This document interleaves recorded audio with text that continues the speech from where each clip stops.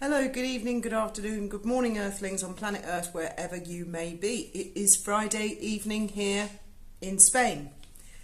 The video tonight is really based around, I feel there is a turning of the tide, a changing of the wind regarding Meghan and Harry. Quite a distinct change in the wind. I've felt it for some time. I believe that there's been difficulties with them for a long time. And I would urge everybody to go and have a look at the Duchess of Sussex's channel and her videos, especially the most recent ones. She picked up on the Jack Royston article. I didn't realise, I saw that this evening. Very good. She read it all out. And there were things in it that I had not noticed. Very analytical, and she too senses something's changed. I have heard whispers, not only on her channel but from emails, that there is some serious, or there may well be, and this might not be true, but for what it's worth, that MI6 and the Foreign Office have been looking into who's been funding the Sussex camp and the Sugars and really following the money. I dare say they've known all along, but something's kicking into action, I think, at the moment. The Jack Royston article did smack of desperation. The headline, "Meghan's still a princess." You were all quite right in the video last night about the fact that she would not be Wales because Harry is not Wales anymore. Charles is now the king. William is the Prince of Wales. Catherine is the Princess of Wales. Their children are now the Waleses. So that surname, because the Windsors don't exactly have a surname. They've got various surnames. I remember when I was a kid, my dad saying the royal family don't have surnames and trying to explain it to me. And I've always found it quite confusing. There are various surnames that have been referred to them. So Meghan is Princess Henry, but I don't know what the second half of the name would be. According to the Jack Royston article, she's Princess Henry of Wales. I agree with all of you, that's incorrect. She is not Princess Henry of Wales, much as she'd like to be, to keep the association with Diana and the title of the Princess of Wales. So she could be Princess Henry Mountbatten Windsor. She could be Princess Henry of Sussex, dare I say. Please no. I think poor old Sussex, we really have taken one for the team. Enough with the Sussex. The ducal title of Sussex is a bit of an unlucky one, actually. Look it up on Wikipedia. It wasn't used for a very long time until Harry. So look that one up. That's quite interesting royal history. Jack Royston also said that, quite cheeky actually, and I only noticed this thanks to the Duchess of Sussex, he said Catherine is referring to herself as the Princess of Wales ever since she received the title, the Princess of Wales. Well, I refer to myself as Fiona, because that's my name. Catherine refers to herself, what an inappropriate use of words. Catherine is the Princess of Wales. Anyway, and there are other things that the Duchess of Sussex pointed out. It's a very interesting video, actually. Go and have a look at that. And what else is there? Omid Scobie. I had a quick look at his Twitter feed this evening. And he's, firstly, I saw a very weird tweet where he had said, can you imagine if there was a Twitter glitch and all our DMs were suddenly made public? And I thought, is he joking or is he weird? Interesting enough, one of the first people to respond to that tweet was Ellie Hall, who said something like, and I don't want to misquote her, you can all go and have a look for yourself on Omid's Twitter feed. She said something like, "Oh God, no! Dun dun dun! What if they look at the private DMs? They'll find out something." Well, I don't know. It's my speculation. Perhaps they've got wind of the MI6 rumours as well. Well, Twitter don't need to make things public for MI6, trust me. Trust me, guys. They have access.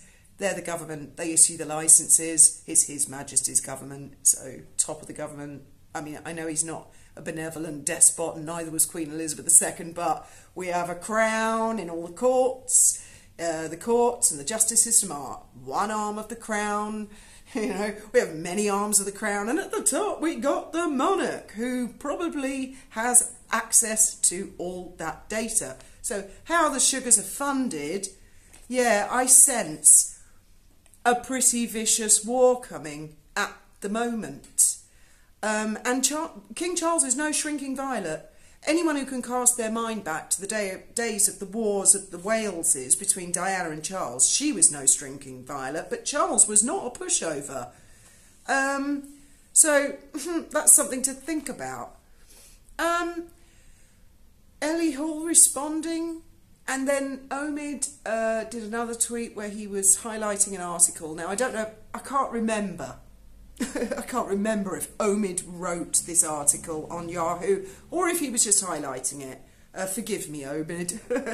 But it's bigging up Princess Eugenie and Beatrice.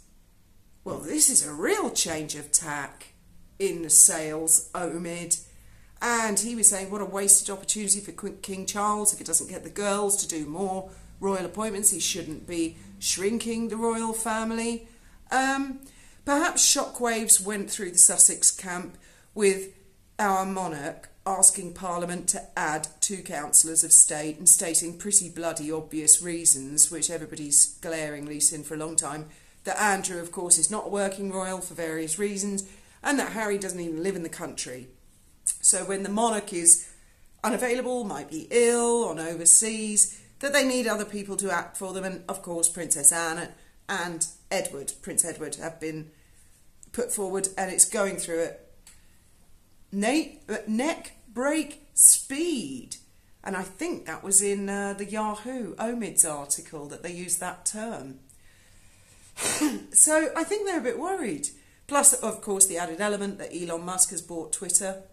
Now, I'm going to write to Buckingham Palace, Clarence House and Kensington Palace to ask if the monarchy, and I know the answer to the question already, but I'm going to write these letters, to ask if this monarchy approves of censorship of us peasants. For example, Trevor Kull was demonetised, as we all know, and he said he received a message from YouTube that it was because he had been picking on a protected couple.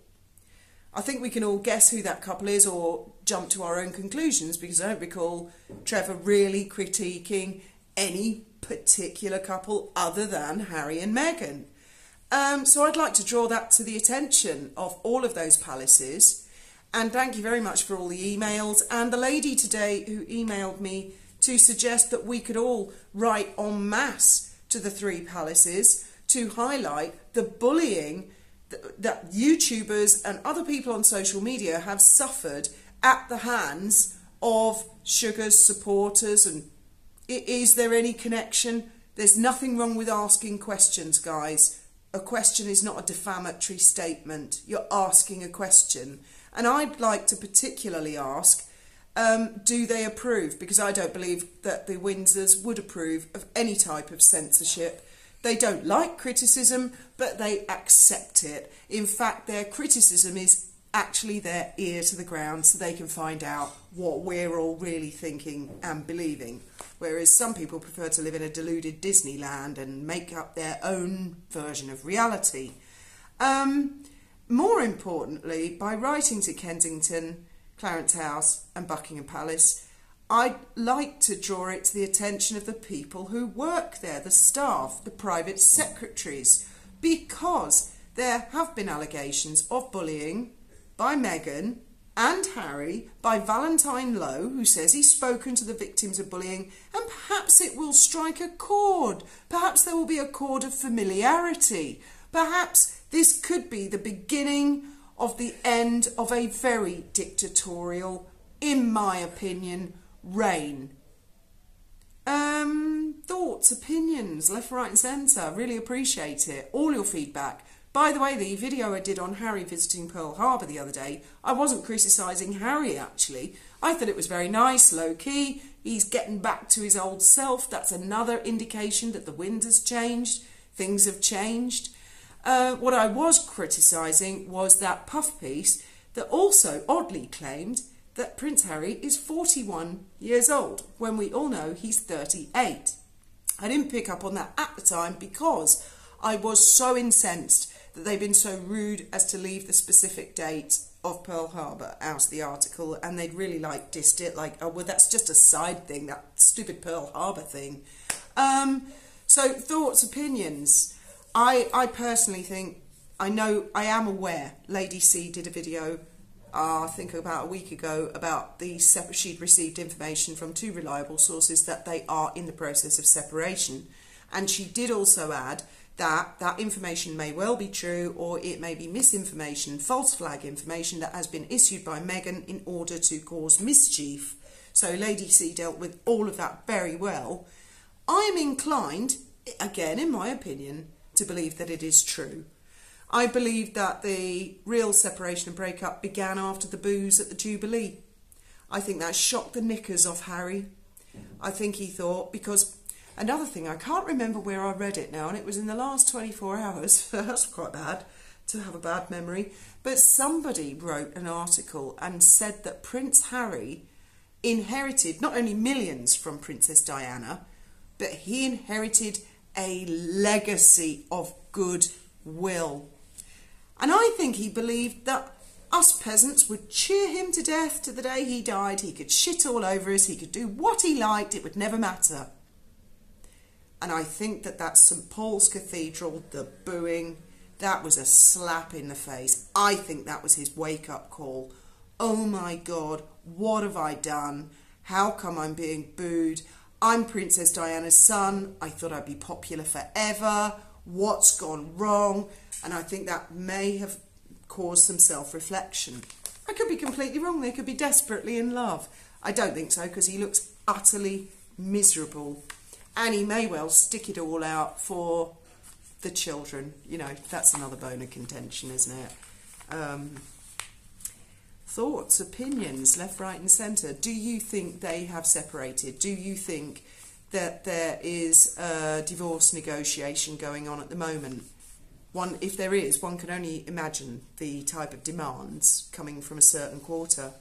Do you think MI6 are seriously looking into who's funding the sugars? Do you think there's a change in the wind? Do you sense something is up? I will be fascinated and absolutely rooted to the comments on this one, because not only have you life experience, the culmination of your life experience, guys, runs into the hundreds, possibly over thousands of years, and older than the monarchy itself. Look forward to seeing you below. Thank you very much for listening, and thank you for all your very kind comments last night.